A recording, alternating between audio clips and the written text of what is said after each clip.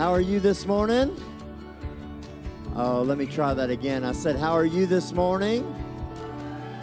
That's a little bit better, but you still ain't got it. I said, how are you this morning? There you go. That's my church. Well, let's just pray and ask the Lord to speak to us.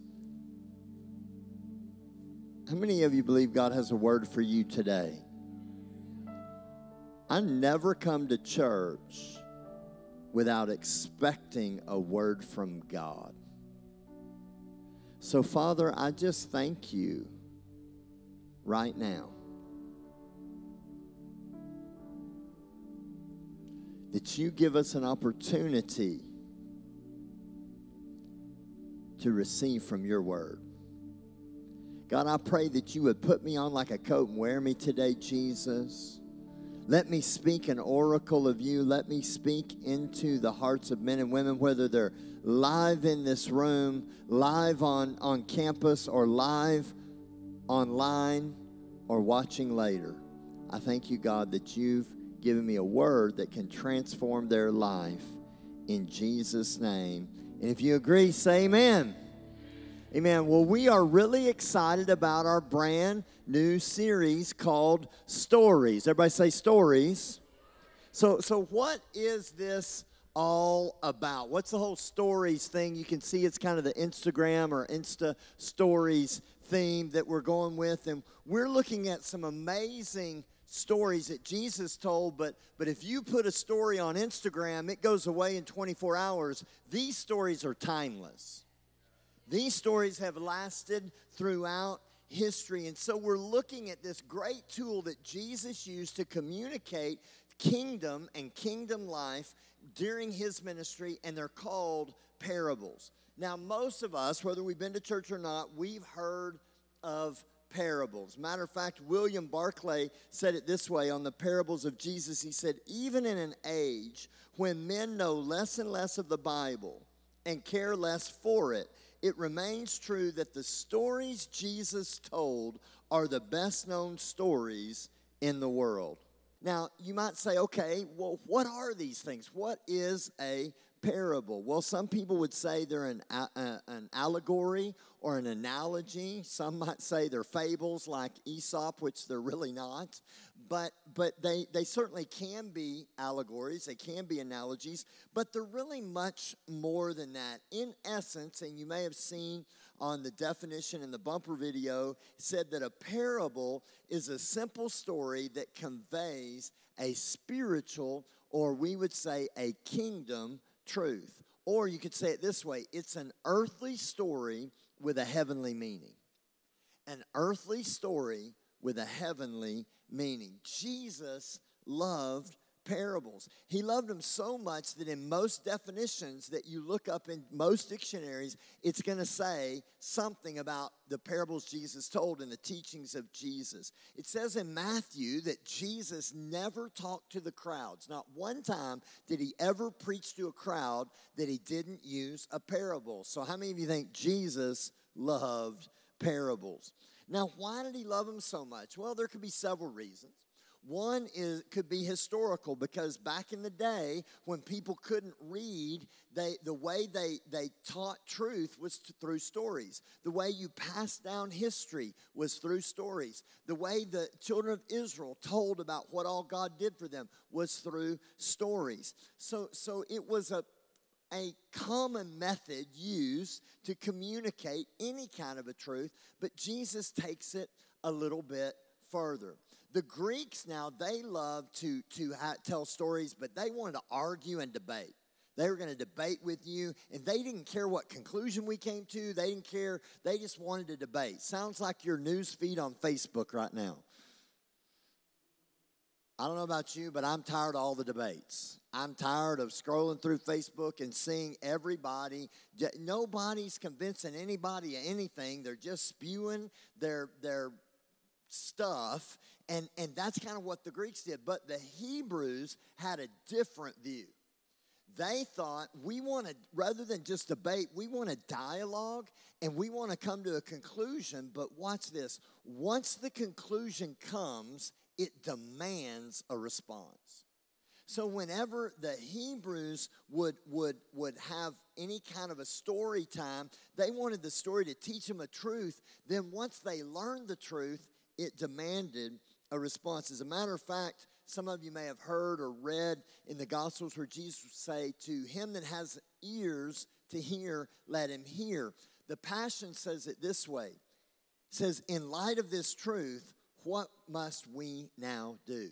So that was a Hebrew mindset. Once we come to the truth, it's demanding that we do something. So parables confront us with truth that calls us to action. Another thing that parables, and maybe a reason Jesus loved them, was because they bring an awakening. They persuade men to pass judgment on things which are well acquainted with, a story that really fits into their world and their narrative, and then transfer that judgment to something whose significance they've been blind to. So maybe if you're a teacher, you've seen this or used this tool. I've used it in pastoring many times. You're trying to help somebody see something, they just can't see it. You tell them a story and they go, oh, that's not good.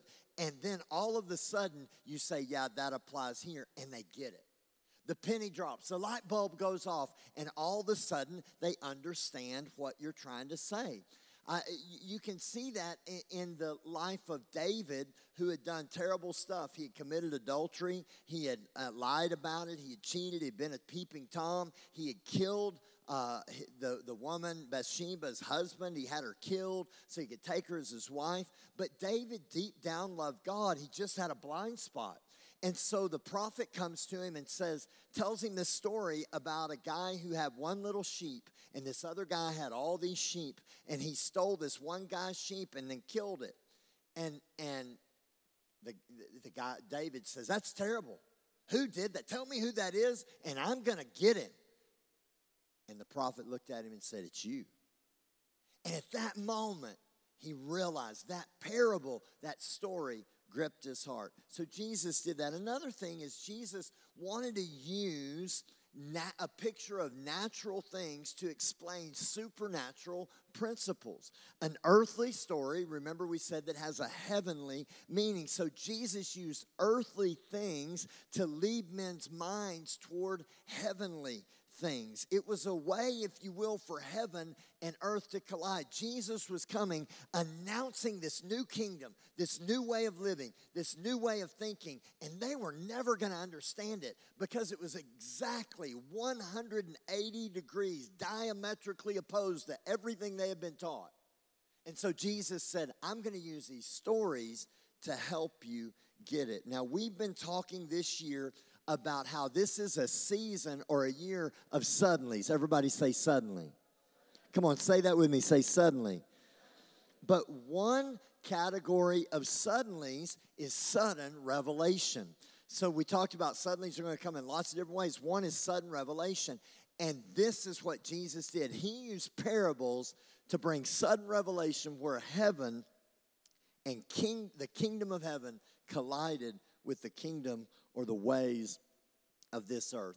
So parables kind of come chronologically, and in that chronology, you can learn something about them. First of all, the first group of parables are about how we should think. He's introducing a new narrative, a world that's upside down to everything they know, and so he's teaching them how to think. The second ones are teaching them how to live, and then the third ones are teaching them what's next, the judgment and rewards, and at the end of the age, what else is coming. Now, you may say, well, how many parables are there? Well, it depends on who you talk to and how they want to classify what's a parable and what's an allegory and what's an analogy. But there's somewhere between 35 and 40 of these parables. Most of them are found in Matthew, Mark, and Luke. However, there are a few in other places. Now, we're not going to look at all 35 or 45 of those, or this would be a really long series. So we're going to take just a few of them, okay? And what I want to ask you to do is maybe over the next few weeks, in your devotional time, what if you begin to look up other parables and ask God to show you some stuff about each one of these parables? Because parables cause us to listen, to learn, and then to respond or to take action. To listen, to learn, and then to take action. So that's what these parables are. We're going to do throughout these few weeks. We're going to listen, we're going to learn, and then we're going to take action. Come on, let's say that together, because I want us to get that in our heart and in our mind. We're going to listen. Come on, say listen, learn, take action. Let's say it again. Listen, learn, take action. So that's what we're going to do. So you ready to get started? All right, I'm going to do this quickly. Turn to Matthew chapter 13. Matthew chapter 13. And I'm going to kind of set the stage, and then we're going to pick up. This is kind of a transitional parable between the how to think and how to act in these. We're going to look at two of them about seeds. Now, in the beginning of this chapter, it says that the crowd is so big that Jesus needed to back away from them to be able to preach to them, so he borrowed a boat. I don't know if it's a big boat or a small boat, but in my mind, it's a small boat. Probably because I went to Sunday school, and all they could put on the flannel graph when I was a kid was a small boat, so in my mind, it's a small boat. So they moved this little small boat, and Jesus is standing up in the boat, and he's preaching to the crowd.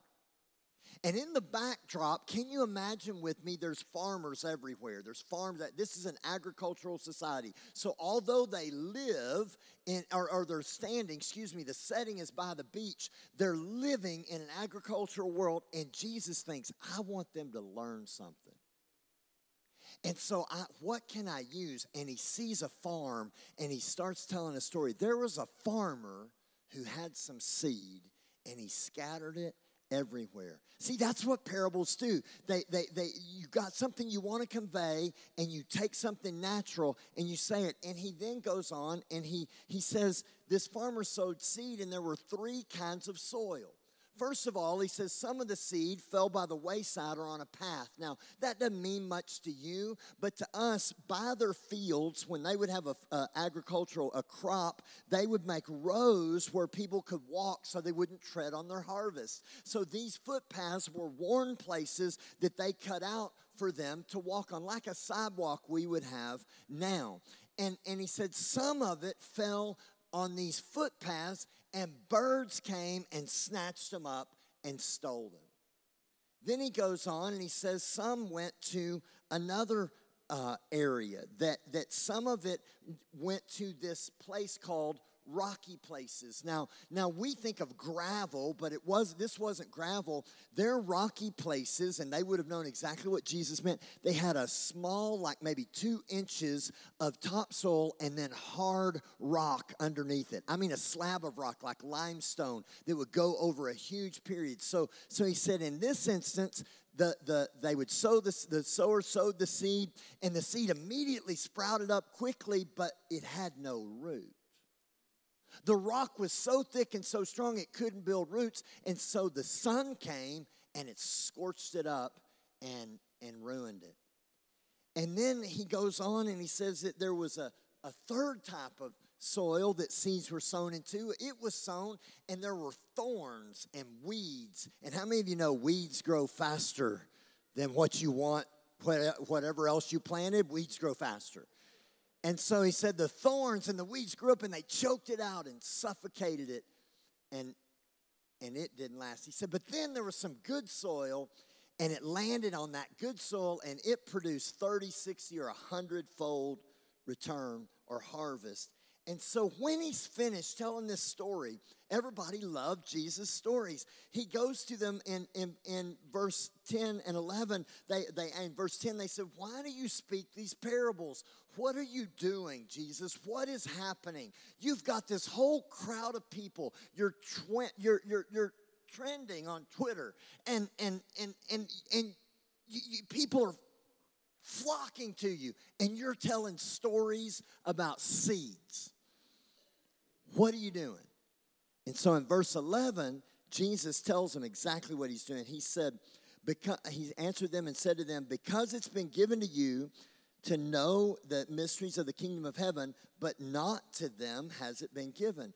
Verse 12, for whosoever has, to him will be given more, and he will have an abundance. But whosoever does not have, even what he has will be taken away from him. Verse 13, therefore I speak to them in parables. So obviously, Jesus had come out of the boat, maybe took a coffee break, and so they're talking to him before he's going to go back and teach some more. And he said that I teach them in parables because seeing they do not see, and hearing they do not hear, and they do not understand. Verse 15, for the hearts of this people have grown dull, their ears are hard of hearing, and their eyes have been closed, lest they should see with their eyes and hear with their ears, lest they should understand with their hearts and turn, so that I should heal them. Verse 16, but blessed are your eyes, for they see, and your ears, for they hear. So Jesus said, I'm preaching to them in parables because they don't really get what you're going to get. And he said, I'm going to explain the parables to you in private, and they're not going to understand it. Do you know that tells me that you can have a crowd of thousands of people, and they can be saying amen, raising their hands, acting like they're worshiping God. They can be shouting. They can be doing all kinds of things, but they don't really hear. Because there's hearing, and then there's hearing. There's seeing, and then there's seeing. And so I don't know about you, but I want to be a person who doesn't just hear, I want to get it. And so that's why every week I pray, God, open our ears to hear, open our eyes to see, open our heart to receive. And I pray, God, give me entrance into the hearts of men and women, whether they're on campus or online, because God, watch this, has something he wants to put in your life, but you got to have ears to hear it. And so then Jesus says, okay, verse 18, he says, let me listen then to what this parable of the sower means. He said, they don't get it, you get it. So I'm going to help you get it. So he's saying, listen, learn, and apply. And then verse 19, he said, when anyone hears this message about the kingdom and does not understand it, the evil one comes and snatches away what was sown in their heart. This is the seed sown on the path. So the first thing we see is the seed is God's word or God's promise over your life. So seed equals word. Everybody say that with me. Seed. Come on, say it again. Okay, so the seed is the word of God, the word of the kingdom. Everything in the kingdom begins as a seed. God's word in our life is a seed. But then the soil, he's saying, is the heart. So he's saying that God is going around sowing seeds. He's sowing opportunities, but there's different types of soil or different conditions of your heart. And depending on the condition of your heart will determine if the seed produces any fruit. So the first soil, he says, is the path or that footpath or the wayside that we talked about.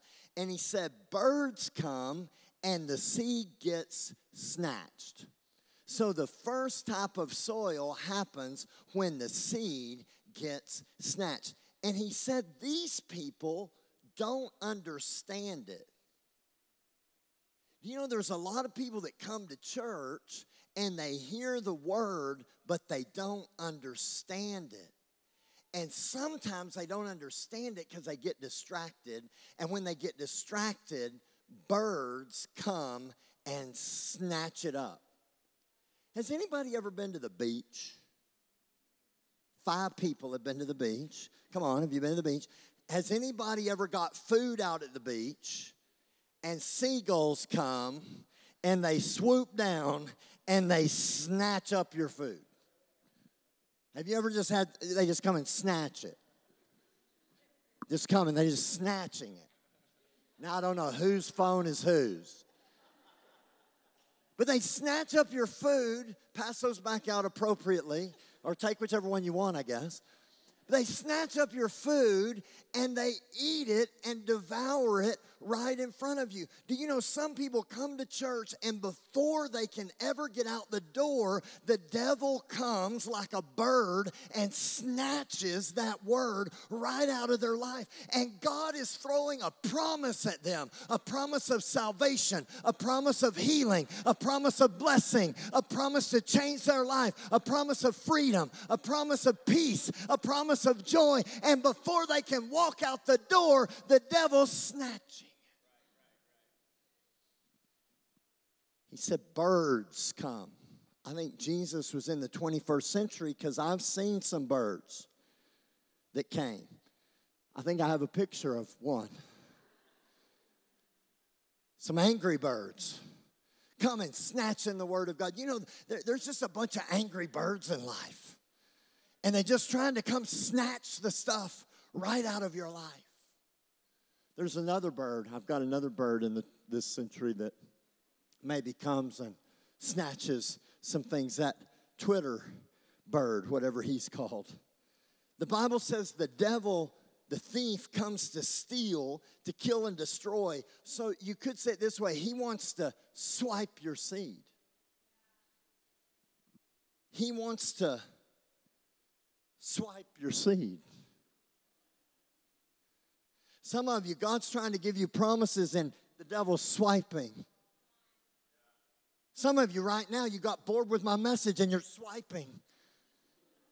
I'm trying to plant the seed of God's word in your life to save you, to heal you, to change you, to turn your life around, to get rid of your depression, to save you from all the mess you've been in. And you're swiping.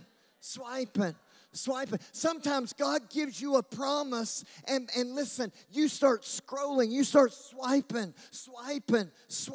and you're looking and you're comparing. You started out, you were excited about your promise, but then you compared your little promise to somebody else's, what seems to be a bigger promise. And at first you were excited God gave you $5 to buy a Starbucks because somebody in front of you bought you a Starbucks and you got a free Starbucks. But then you started swiping, and while you were swiping, you saw somebody else got a new car, and you said, screw the Starbucks. I want a new car. Come on, are you here? Some of you signed up to go to youth camp, and you worked, and you mowed lawns, and you did, and God provided, and you were so, and then you started swiping. Somebody said, I didn't do anything. Somebody paid my camp, and you said, forget it, because the devil snatched it from you. Come on, are you here? Some of you are swiping this way. You're scrolling through, and you're comparing your lowlights to somebody else's highlights. They're not telling you everything. Don't ever believe most of what you read, or at least know there's more to the story. But some of you swiping this way, some of you swiping this way. Some of you swiping this way.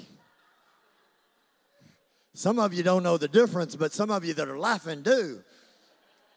Because some of you made a commitment. You're going to live for Jesus. You're not going to let that guy, you're not going to missionary date no more. You're not going to date some knucklehead that's trying to get your pants off every time you go out on a date. And then all of a sudden you swipe.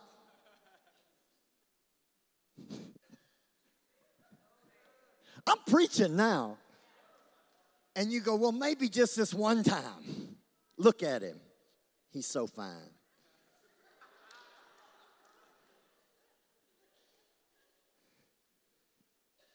You got to get rid of the birds. You got to get rid of the distractions. Do you know the French had lots of ways to torture people? One way they would torture you to kill you was by distraction, they called it.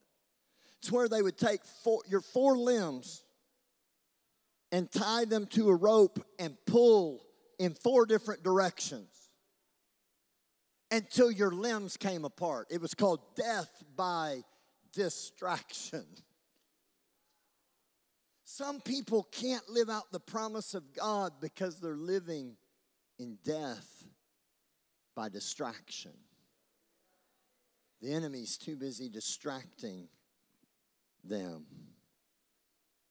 Social media is great, but don't let it swipe your seed. Some of you, see, that's the thing. I don't know whether you're taking notes, tweeting. Some of you are posting what I'm saying on your Insta story. That's great. Do that. It's awesome. But some of you, while you're doing that, then you keep swiping. And God's about to give you a prophetic word that'll change your life. And you're looking at somebody else's lunch. It's such an important thing to know what somebody you haven't seen in 20 years in high school had for lunch last Tuesday. It's critical to the kingdom and to your well-being. Hallelujah. I'm not being hard. I just don't want to see your seed get snatched up. Second thing, verse 20. Then he goes on to say the second type of soil is seed falling on rocky ground. Remember, that's that thin layer of topsoil with a bedrock underneath. Refers to someone who hears the word and at once receives it with joy. Verse 21, but since they have no root, they last just a short time. And when trouble or persecution comes because of the word's sake, they quickly fall away. So this is a person that comes to church and pastor's preaching and they get all excited. Oh my Lord, I'm so excited. They waving the hanky, bucking the weave out the head. They having a great time. And then all of a sudden, they walk out the door and somebody cuts them off, pulling out the parking lot. They're throwing the universal sign. Talk about birds. They're flipping birds everywhere. Angry birds going everywhere. They're cussing with hashtags and expletives everywhere. And they've done lost the joy that they had for a moment. They only last a minute. Listen, God is looking for some people who can live longer than 30 seconds obeying God. And you don't just wave your hanky on a Sunday morning, on Monday afternoon when you're at work, when people are persecuting you, when you're still rejoicing. See, it says that they had no root in them. They got excited for a minute, then they had no root in them. Where do you get roots? The Bible says those that are planted in the house of God flourish in the courts of their Father. So if you plant in the church, in God's house, you'll grow and you'll bear fruit. Some people can't bear fruit because they pull up their roots.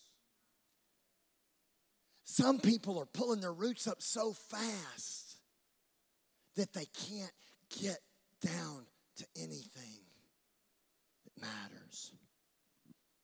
He says they have no root in them, and so the sun comes and their seed gets scorched. It's interesting that they're scorched because they don't have roots, so when the sun comes, they get dry and it burns them up. Some people, and it says this, they get persecuted when trouble or persecution comes for the word's sake. Do you know some trouble that comes into your life is because God has a promise over you? Let me say that again. I said some trouble that comes in your life is because you have a promise over your life. Listen, if the devil ain't messing with you, maybe you ain't doing nothing. But as soon as God speaks a promise over your life, don't be surprised that the devil comes to steal, kill, and destroy. He comes to scorch that seed. And then some people, they get all excited. They get born again. They come to church. Things are going great. They're doing something great for God. Then they go home and their friends make fun of them. Or they don't cheat at work. They won't lie and their boss fires them. So they get a new morality. Or a girl says, I'm not going to sleep around anymore. I'm not going to do that. And I'm telling my boyfriend, we're not doing that. We're cutting that. We're stopping that till we get married. We're going to wait. And then he makes fun of her, persecutes her. I could go on and on, whatever the analogies are for you. But watch this. Don't be surprised when trouble comes or persecution comes when you try to live by kingdom values. Some people are crying about their persecution. Understand, you might be doing something right. See, sometimes I'm waiting to get watered. I'm waiting for my seed to be watered from the rain of man's approval. But if I have some roots, it'll go down into a well that's so deep, I don't need your approval. My roots tap into a well that's deeper than anything on the outside. So some seeds get scorched. We want to go deep so that doesn't happen. Then in verse 22, he says, the seed that was falling among the thorns refers to someone who hears the word, but the worries of this life or the cares of this life and the deceitfulness of wealth choke, or one translation says strangles, and the Passion Translation says suffocates the word and making it unfruitful. So in this soil environment, the seed is strangled. It's strangled. Strangled by what? The worries of this life. Notice it doesn't say the responsibilities of this life. Your responsibilities will never kill your seed. Only worrying about your responsibilities will kill your seed. Your worry about how you're going to pay your bills is the thing that's going to destroy or kill the seed that God's trying to plant in you, not actually all the stuff you've got to do. You could say it this way: worry strangles your seed, but worship strengthens your seed. So don't worry, worship.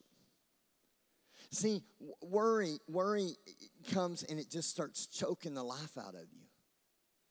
And it just keeps squeezing until you can't breathe. And that promise needs air, but it's choking.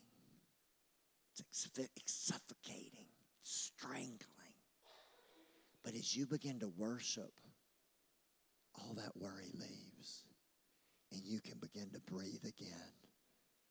That's why you'll never catch me coming up in here late, because I want to get in the presence of God, and I want to breathe so that when God deposits seed of his word in me in the preaching, my heart is filled with worship, not with worry.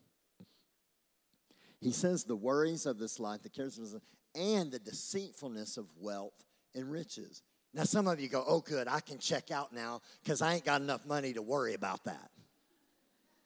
So that's for them other folks who got big, fat bank accounts. But you notice he didn't say worry and wealth. He said the deceitfulness of wealth. So there's a deception that wealth can bring. And that can be the case if you have lots of money. That can be the case if you have no money. The Bible doesn't say that money is the root of all kinds of evil. It says the love of money is the root of all kinds of evil. And you can love money and be dead broke. I've seen people who had no money that loved money more than people who had a lot of money. Some of the people that I know that have a lot of money because they were generous and they're givers and they give it all away and they're not worried about it, and they don't worry about money and they don't worry about that stuff, but they didn't worry about it when they didn't have money, so when they have money, they still don't worry about it. But if I am a kind of person that's been deceived into thinking that money equals security, then I'm in trouble. So he said this one, when this thing happens, then what is happening is your seed is being strangled. It's being strangled. God may tell you to go on a missions trip, but you look at your bills and think, I can't afford that. And it chokes out the promise when really God had a provision if you had just trusted him. God gives you a figure to give in the suddenly offering, and you think, but that's going to take all my savings. And so you don't do it because you let the cares, the worries of this life, the deceitfulness of the security of money. Maybe God tells you to take a lower paying job to work with inner city kids, and that's your calling, that's your mandate, that's what you feel called to do, but you don't do it because you think, I can't live off the money I make now. There's no way I could take a 25% cut in pay. I could go on and on, but you get the idea. The seeds of destiny in your life get choked. They get strangled. They get suffocated. So he says the first three, in the first one, that bad soil, unproductive soil, it gets snatched up. The second one, it gets scorched up. The third one, it gets strangled or choked. And then in verse 23, he says, but there's some good soil. How many of you are glad for good soil? And he says, but the seed falling on good soil refers to someone who hears the word and understands it. This is the one who produces a crop yielding 160 or 30 times what was sown. Now, many translations say 30 times, but the old King James says 30, 60, 100 fold. Folding is it was an old King James term where you would take a napkin and fold it, then you would take it again and fold it, take it again and fold it. So if you have a napkin, fold it, now one becomes two, and you fold it again, it has 4 edges. Fold it again, 4 has 8 edges. Fold it again, it has 16. It's a doubling effect. So watch this. Even within the productive soil, there's different levels of harvest or productivity. 30-fold, how many of you would like to have $1 and then double it 30 times? Nobody? Have you ever done math in 3rd grade? Hello. How many of you'd like to have, some of you are saying, I wasn't raising my hand because I'm holding out for more. How many of you'd like to have it doubled 60 times? That's a big number. You double $1 60 times, and you got a big number. But you know, when you get to 100, how many of you like 100 fold? 100 doubles. Take a dollar, double it 100 times. Do you know you don't have a calculator to figure that? It's such a big number, it's inconceivable. So he's saying here, and the Passion Translation says, he'll give you a harvest beyond your wildest dreams. The point is this, it's not just 100 times what you sowed. He's saying this, it is 100 doubles. It's inconceivable. It's beyond what your mind can imagine. Do you know that God, one promise from God can produce something so great in your life that you can't even calculate the blessings that he's going to put? That's one promise, and the Bible is filled with thousands of promises. So I've come to tell you, when your heart is right, baby, God can do something so big in you that you can't even count it. I don't know about you, but I think that's pretty good news. Then after this, he goes right into 2 other parables. So he finishes this parable, and he tells 2 other parables, and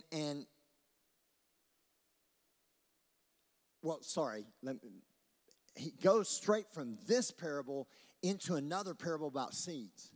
Then after that parable, he goes into 2 other parables, and he explains the first parable. Let me say that again. So he finishes this parable about the soil and the seed. He goes straight into a new parable about seeds, but it's different context. Then he tells 2 other parables. Then he takes the crowd and sends them home, and he goes back to his house. And when he gets back to his house, they said, tell us about that second parable. And he said, okay, I'll explain it to you. So in the second parable, he talks about seeds again. But this time he mixes it up. He said there was a guy and a farmer, and he sowed some good seed into a field, and he went and slept. While he was sleeping, an enemy came and sowed weeds among his seed, good seed, or tares among wheat, some translations say. And so he says, when he comes back out, the servants come and say, Master, look, the weeds are growing with the wheat. The wheat and tares are growing together. Should we pluck the weeds? He said, no, don't do that. Because if you pluck the weeds, you might get the good seeds. So leave it, and at harvest time, we'll sort it all out. So he tells these other 2 stories, and and then he goes back to the house, and the disciples say, Jesus, what is the deal with the wheat and tares? You told us about the first one. Tell us the second one. And watch what Jesus does. So he answers them in verse 37. He says to them, he who sows the good seed is the Son of Man. Verse 38. And the field is the world, and the good seeds are the sons of the kingdom, but the tares are the sons of the wicked one, and the enemy who sowed them is the devil, and the harvest is the end of the age, and the reapers are the angels. Now, there are keys to understanding all of this parable in the definitions of what each thing represents. And parables have layers, so you can completely not understand it. You can understand part of it. You can understand a deeper meaning, or there can be different applications to the same parable. Now, this parable ends up in some eschatological implications. It ends up in the end of the age and stuff like that. For our purposes, that's not what we're doing today. I just want to show you something and bring it home to how it ties into us. So, the sower is the Son of Man, or Jesus. And then the field is the world. And then the good seeds are the sons of the kingdom. That's what Jesus said, right? Right? Okay. Now leave that up there for a minute. Watch this. In the first parable, the sower was God. So in both parables, God's the sower. But in this one, specifically Jesus. And there's a reason for that. I'll come to it in a minute. In the first parable, the soil was what? Your heart. Everybody say your heart. In this parable, the soil or the field is what? The world. In the first parable, the seeds were the word of God, right?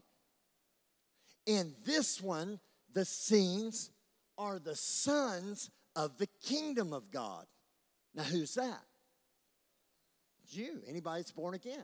And then he goes on and says the guy trying to sabotage it is the devil, and the reapers are the angels, and the bad seeds are the sons of darkness. So people not born again. So, but watch this. Here's my point, and I'm about to close. In this one, he's talking about your inner world.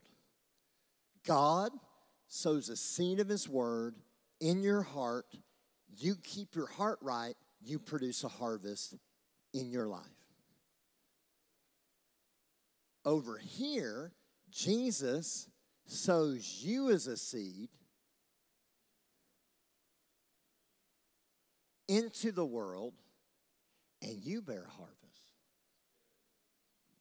This is talking about your inner world. This is talking about your outer world. So he's saying, once you get your inner world right, Lord, help me do this, then you not only get a word from God, you become a word from God. You don't just get a seed of God's word, you become the seed of God's word. You don't just get a promise from the Father, you are a promise from the Father. Do you know that Jesus was the word, big W, you are a word, little w. Jesus was the seed sown into the earth, you are a seed sown into the earth. Do you understand today? I've come to tell somebody something, that God, once you get your inner world straightened out, God is going to sow you as a seed into your environment, into the workplace, into your school, into your family, into your generation, into your nation, and you are going to bear fruit because you are a word sent by God. You're a good seed that's going to change the world. Now watch this, watch this, watch this. He said you're a good seed. Some of you think I'm a bad egg. I'm a bad seed. I come from bad stock. That's not, don't take that down. Put that back up there. Don't leave that up here. Just leave it up there till we're done. I want this to soak in. They're doing what they think they're supposed to do, but I'm changing course here. Listen, watch this. You think you're a bad seed because the devil has been lying to you in your inner world about how bad you are. But you don't understand. God said you're a good seed sown. And watch this, watch this. Some of you have been complaining about your environment. But you don't understand. Is God sowed you as a seed to change it. See, over here, is everybody still with me? I've got like a minute, so stay with me. Over here, inside, the soil can't change the seed. Some of you say, but I thought some of it didn't produce. It can change the harvest, but it can't change the seed. Because God's word can't change even if you are hard-hearted, Hannah. I don't care if you got a rocky heart. I don't care if you got a stony heart. I don't care if you got whatever kind of heart. You got a bad heart. You may reject the seed, but the seed doesn't change its kind based on the soil. When you come over here, this soil can't change the seed either.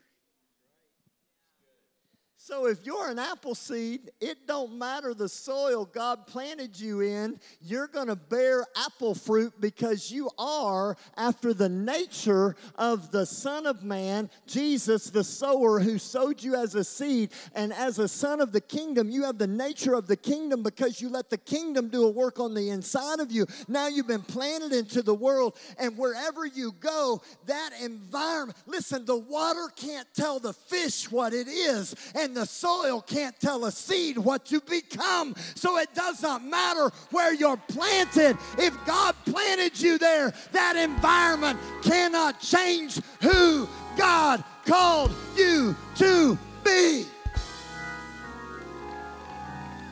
You may have been born in a trap house, conceived in the backseat of a car, and abused all your life. But God has a seed He's going to deposit on the inside of you. And when that bears fruit, He's going to take you and sow you as a seed into the world. And all of your brokenness will become a promise of fruit to the earth. God.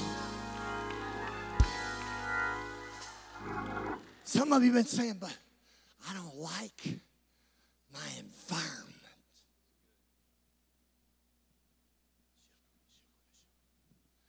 I don't like where I'm planted. And I feel pressed. I feel squeezed. Well, of course you do. Because the soil is designed to squeeze the seed. If I had a bag of seeds in my hand, if I just scatter them here, they ain't going to do nothing. See, here, if my heart's right, you throw it into that soil, and it squeezes the potential of God. And on the inside, I'm changed.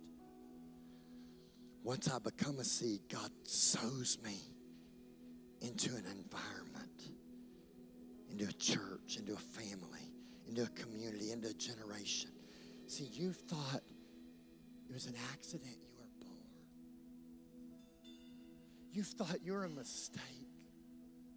You've been begging God, I need relief because the soil is crushing me. And what you don't understand is that soil that the enemy is using to try to crush you is the very soil God is going to use to produce fruit in your life. And He's going to get out of you what He put in you. and it's going to expose the glory of God that's on the inside of you. So listen, instead of asking to change environments, start letting your inner world get changed so that you understand, I am born for this. I was planted here by God to change the world, and God has changed my inner world, and now I can change my outer world. And that pressing is producing a harvest. That very thing that you're asking for deliverance from might be the very thing that you're called to change.